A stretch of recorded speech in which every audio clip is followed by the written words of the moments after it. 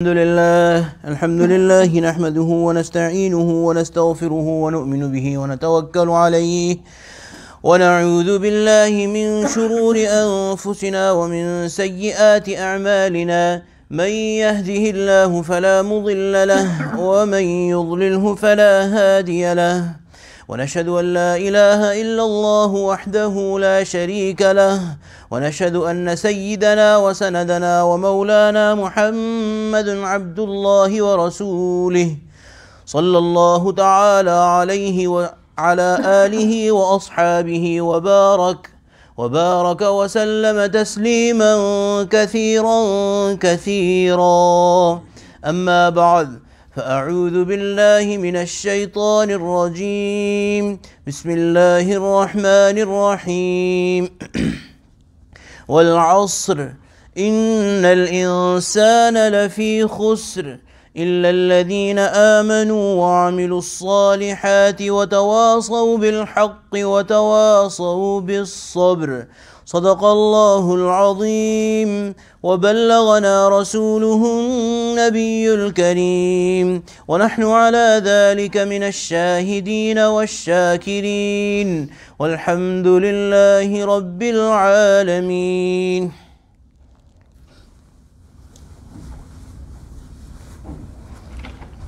My dear respected listeners, last week we started the discussion about this short and beautiful surah with a lot of meanings in it.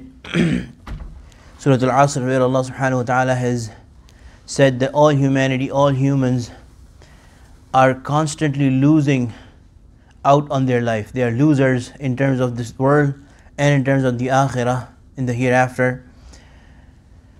That time that we have given them, they are making no use of it and they are wasting it and they are making it a source of questioning and doom for themselves in the hereafter. Except those people who have these four qualities. The first quality that Allah subhanahu wa ta'ala has mentioned is those that have believed, that have jumped from the abyss of kufr, the depths and darknesses of disbelief in Allah subhanahu wa ta'ala, into those who are in the light of believing in Allah subhanahu wa ta'ala. Those who are called believers and those who have accepted that Allah is their only ilah. The first thing is iman. إِلَّا الَّذِينَ آمَنُوا, those who have iman. وَعَمِلُوا الصَّالِحَاتِ, and those who do good deeds. So it's not only about what is in your heart, but your iman shows on you by the deeds that you do, by the actions that you perform. And it is not restricted only to your own self, but you are in constant worry and concern about the society and environment and the people around you, your family, your kids, your friends, and everyone. You bring them also to these two things. So inshallah, in a matter of forthcoming weeks, inshallah, we want to go over each one of these qualities in a bit of detail, inshallah. And if you think about it, these qualities are very essential qualities of a Muslim.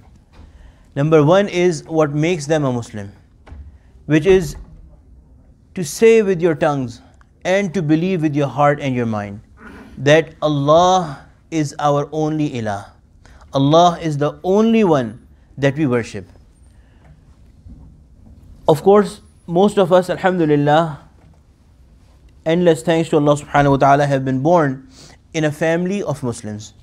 And we have been Muslims by birth. But have we ever thought, what is it, what does it mean to be someone who believes in Allah subhanahu wa ta'ala? To be someone who is very different from all other human beings. The one who is honored with the recognition of Allah subhanahu wa ta'ala. The one who has given in to the fact that Allah is my ilah. And He is the only ilah. Al-ilah. The only ilah. The only one that I will submit to. And none else. Allahu Akbar. This iman extends much beyond the very small meaning that we have attached to it.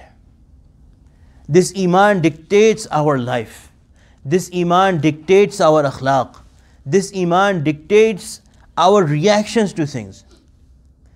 The Prophet sallallahu alaihi wasallam, it is narrated by Sayyidina Ibn Abbas radiallahu anhum, that he was sitting behind the Prophet sallallahu alaihi wasallam on the same ride. So he was very close to the Prophet sallallahu alaihi wasallam. He was a small boy. The Prophet sallallahu alaihi wasallam said, "Ya ghulam, inni u'allimuka bi kalimat." O my son, O young child, let me teach you some kalimat. Let me teach you some important words. And the advice that the Prophet ﷺ gave to this very young child at this young age is, be mindful of Allah. Be mindful of Allah. What does being mindful of Allah mean?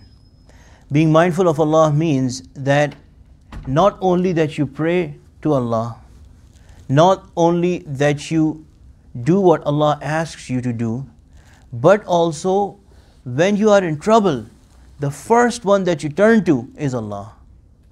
And when you are in a moment of happiness, when you are joyful, when you have plenty in your life, when you are celebrating something, you also turn towards Allah. So He is your ilah in happiness and in sorrow. And He is your ilah, He is your reliance, He is the one that you are going to go to, even if you are poor or if you are in a very good shape. Remember Allah. Allah will remember you. The words of the Prophet ﷺ, more or less. Remember Allah, Allah will remember you. Allah subhanahu wa ta'ala has this kind of connection with all of His creations. All of His creation, Allah subhanahu wa ta'ala has this connection. Allah subhanahu wa ta'ala does not forget anything. Allah subhanahu wa ta'ala does not let go of anything. Allah subhanahu wa ta'ala does not let anything be, any of His creations. It comes in some narrations that Sayyidina Musa alayhi salam, if I remember correct, he wondered how Allah subhanahu wa ta'ala takes care of every single creation that Allah subhanahu wa ta'ala has created. And he asked Allah subhanahu wa ta'ala.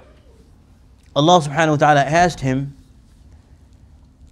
to take his stick and strike a stone with that stick.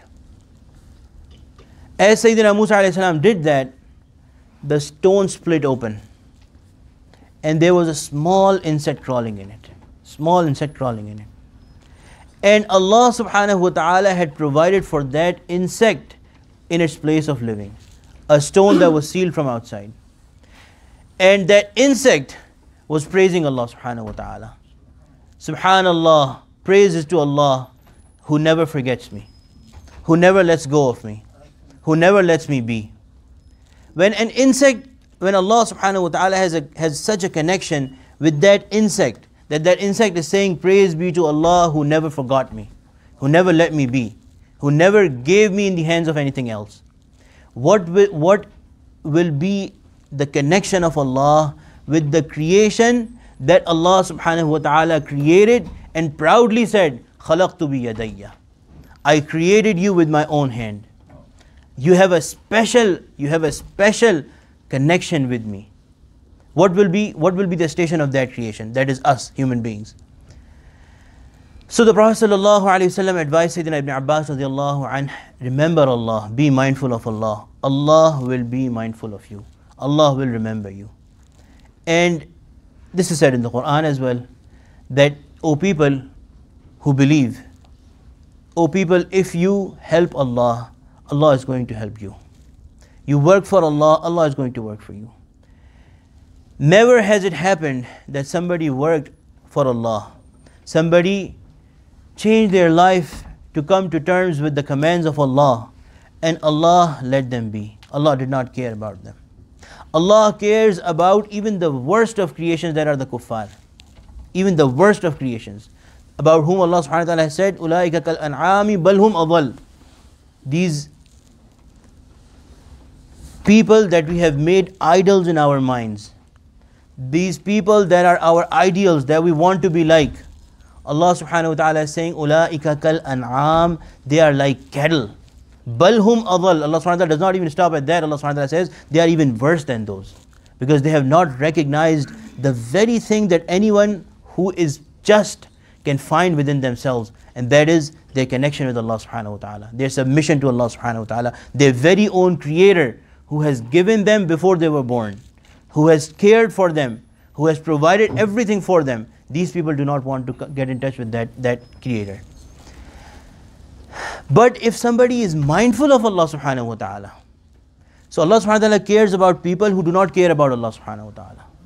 But if someone cares about the commands of Allah subhanahu wa ta'ala, if someone wants to live in a way that pleases Allah subhanahu wa ta'ala, imagine how much Allah subhanahu wa ta'ala is going to care about. The only thing is that there has to remain a challenge. There has to remain a challenge. If the people of Allah, the people who have made friends with Allah, started to get the most luxurious lives in this world, then the challenge will be gone. The challenge will be gone. Everybody will be able to see openly with their eyes that the best way to live is right here. You become a person of Allah, and it is going to be apparent on everyone, and there will be no challenge. Our minds will start to do that. So to keep the challenge on the outset, the people who believe in Allah, the people who act in accordance with the command of Allah, are put through tests. The world says, look, this person started to follow the commands of Islam and Allah, look what has become of him. But you go and ask that person. Ask him the peace that Allah subhanahu wa ta'ala is constantly instilling in their peace, in their heart, that they tried for and they went around the world and were not able to find. There's a famous singer, a pop singer who introduced singing in Pakistan, this kind of music. After 20-30 years of his life of singing in this high-profile life, he turned towards Islam. He always had that within him, and in one of his interviews he has said that peace of mind and heart that I found on a broken mat in a masjid, I never found it in the most comfortable hotels and the best life that anyone can imagine I was having. He was a very famous singer, and when he turned his life, this is what he's saying. My dear respected brothers, when we remember Allah, Allah is for sure going to take care of us. The second word, the second sentence of the Prophet ﷺ, ihfadillah tajidhu tujahaka. You remember Allah, you be mindful of Allah, you do as Allah says, you will find Allah right before you. You will find Allah right with you. There will be no distance. You work to